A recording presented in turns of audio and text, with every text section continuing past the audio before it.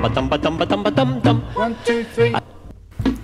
Time offset modifier is really handy. With this modifier you can create loops, for example. Let me show you. Here in this animation we have only 40 frames of this fire animation, so I can apply the time offset, press custom range and put here 40 frames, and now this animation is loops.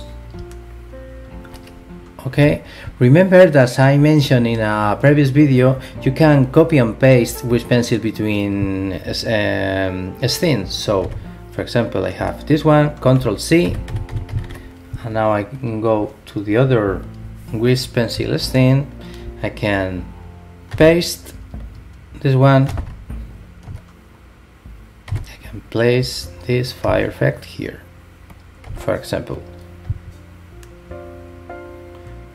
Okay, and of course you can combine with another modifiers. So for example, let me put the noise modifier to this character, something like that, and apply this noise effect only for the lines. Okay, and that's it. 1, 2, 3.